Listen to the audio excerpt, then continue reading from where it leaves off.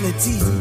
The milkman, the paperboy, evening TV. The opinions stated in Short and Sweet with Donovan are not the opinions of Northeast Valley News or Scottsdale Community College. It's all fun and games until someone loses an eye. Then it's just fun and games you can't see. All right, I'm here with another episode of Short and Sweet.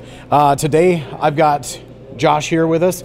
Josh, with the Avengers Endgame coming out, if you had one superpower, what would it be?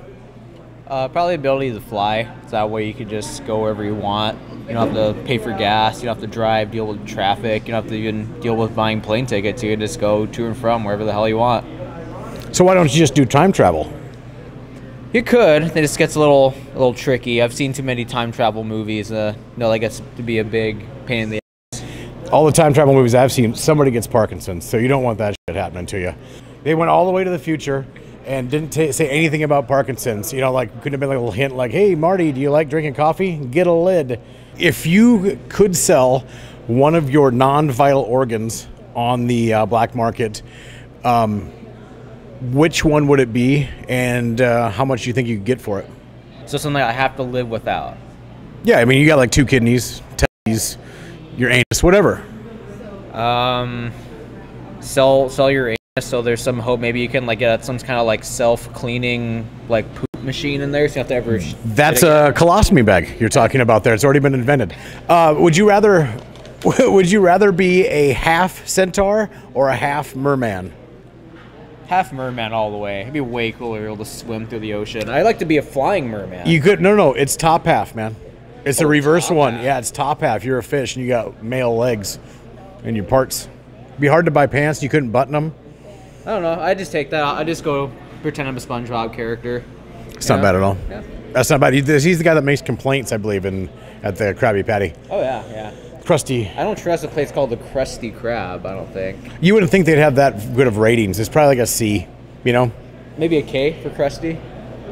I pronounce Krusty with a C when I say it. I don't know if you could hear it. See, watch. Krusty. Krusty. Welcome to another episode of Short and Sweet. I'm Donovan, and I'm here with Caitlin. Caitlin, what would be your favorite superpower if you could have one superpower? What would it be? To read other people's minds. Yeah, and then I would be do able it. To, like, cheat on tests better, you know. I'm a bartender. I think it would be great to tell somebody what they're ordering before they tell me. Okay. Oh, do you want extra fries? You know, sometimes you can tell if they want extra ranch. Okay. If you had to sell one of your organs on the black market, which one would it be, and how much do you think you can get for it? I don't even. Can you give me multiple choices? Sure. How about you sell some of your teeth to kids so they can get more money from the tooth fairy? What about like a lung?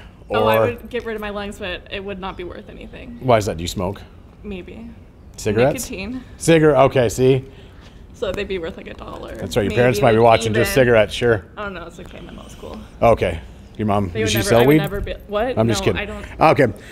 What is your favorite non-dirty cuss word? I don't have a favorite non-dirty cuss word, but I really like fuck a lot. Okay, because you can use it as a noun. Yeah, like every time adverb. like I sneeze, I'd be like, fuck, excuse me. We always have that one go-to. For sure. And that's good. My go-to. Fuck is your go-to. Yep, that's good. absolutely. It's all gonna be bleeped out, so as you know, fuck. He has no idea. I'm here with Lindsay. Lindsay, if you could have one superpower, what would it be? Flight, so I don't have to sit in traffic.